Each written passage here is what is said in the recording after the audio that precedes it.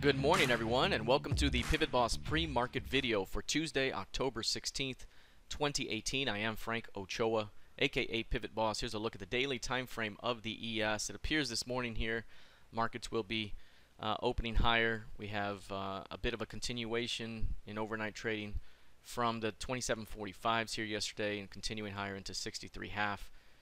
At the moment, this market again appears to be building for a breakout move, and based off of the recent sell-off, based off this stretch to the downside, in most cases price will usually bounce back up by some measure, again at least back toward that midpoint to solidify that move, and then it can do whatever it wants. It can go straight down again or go back up, straight up, or whatever it might do.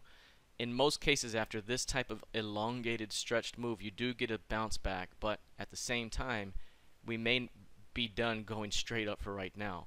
And instead, again, we have this level here, the 2875, 2878 zone, that becomes resistance now. Even if price were to bounce, it may become resistance that could lead to a bigger pullback.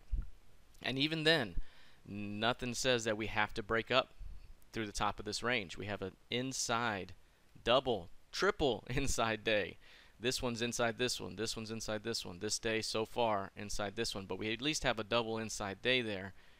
Those can break, again, to the downside. If this 40 does not hold, that could be what opens up another big wave down, another big stop run day down that gets us 2700 and maybe a little lower. So again, it's not guaranteed that we bounce out of here right now, but I am positioned long here for a continuation toward that midpoint overall. And so right now, looking to see if there's any signs of failure, because if any failure to hold 2740 could open up much more weakness, and at that point this could see another leg down. So keep in mind, this doesn't have to bounce, but it is building that energy right now over the last few days for a breakout opportunity, and hopefully again we get that midpoint that would cement that key range and give us a great key range to work off of heading into the end of the year.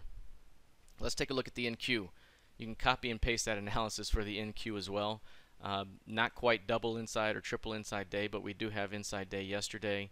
Again, this one is holding the 70-40 zone, which has been very important in this chart. We continue to hold 7K and that LVN at 6,900. That's a very solid bounce. Again, is holding just enough to remain bullish for a shot at claiming that 73.18 quarter at some point soon. Again, like the ES, this doesn't have to break to the upside. It can clearly break down, and a failure to hold 70.40 could open up much more weakness here to the downside. So again, got to keep an eye on that zone here today. So one thing to watch for is if we do try to break to the upside, if there's any rejection up here, that could be a big tell of what's to come. So keep that in mind. All right, let's take a look now at crude oil. Crude is down about 0.8% right now. In the previous session, we did have a failed new high right here, but it wasn't the strongest. At one point it was. It bounced back up, gave us tails on both ends. Again, this market appears to be headed lower at the moment. We have rejected these highs. We talked about 76s leading to weakness. It did. We talked about the defense at 75s leading to weakness. It did. Yesterday we talked about another failed new high potentially leading to more weakness, and right now that's building out. Do we get another push downward? And in this case, we'd be targeting 69.34 as the next downside target. Right now, bears keeping 72s offered for a shot at dropping that into that level. All right, let's take a look now at gold. For the first time in a very long time, gold is actually holding gains after a bounce. That also could be a sign of things to come. Very, very narrow range that it built out here. You can see the key range, the impulse move, and then price basically traded in the middle 25% of that key range for quite a while. That is what I call a neutral key range, and it's an energy building phase that can lead to major breakout opportunities. And the breakout right now occurring to the upside, still holding 1220 multiple days running now. That's very bullish in the near term. We still haven't been able to see any price test 1240 ever since we had that day right there. I mentioned 1240 could be a very solid target to reach. We hadn't gotten there yet. We had a great bounce into about 1220, but fell shy of the 1240s, and now again, even with the big burst, we haven't gotten there. That's a big key level right there. And whenever price is able to really establish acceptance above 1240, that's when it opens up more upside into 1287 and 1300. Any failure to hold 1220 could rotate this thing right back down to 1200 and perhaps even lower. So right now, showing a bit of strength by holding these gains, but again, got to continue to watch 1220 for signs of failure. Let's take a look right now at the YM. Here's the YM again, very solid hold off of support. We've been talking about the 24,880s in that area, and again, it's been a great area to buy over and over again.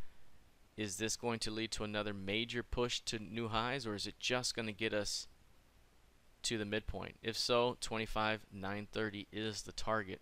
Again, inside ranges here, and the expectation is that we continue to show some strength off the lows and push into 2590, maybe as high as 26,250.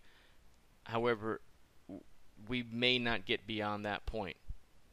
Instead, after this elongated move, if we come up here, we might begin to see weakness and at the very least some type of holding pattern. So right now, again, can we bounce up into 25,930, or is there going to be a failure? A failure, again, could dip this thing even lower, and again, the next level down would be 24K. That's the next major area of support for this chart. So if price cannot hold these 25s, opens up much more weakness into about 24. So those are the levels to watch as we head into the new day of trading. Everyone, good luck, trade well, and I'll see you soon.